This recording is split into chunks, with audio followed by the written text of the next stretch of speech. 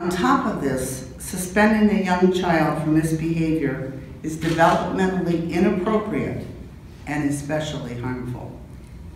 In 2015, more than 36,000 children across Ohio were suspended for 3 days or more. That number doesn't include all of the preschool students who are suspended every day across Ohio. I frequently, when I'm speaking, will ask the audience if they have any idea of how many children are suspended every year.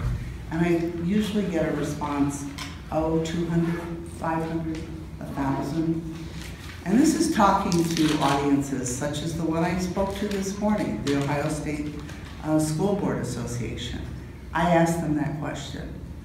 The highest estimate anyone in the room made was 5,000. But we are looking at 36,000. The similarity between the students who create the persistent achievement gap, minority, disadvantaged children with disabilities, and those who are most heavily impacted by exclusionary disciplinary policies is not coincidental. Over 90% of those children who are suspended are economically disadvantaged.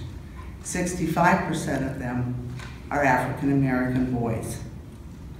In fact, research is pretty clear that one of the factors contributing to the achievement gap is the considerable amount of time that struggling students spend out of the classroom.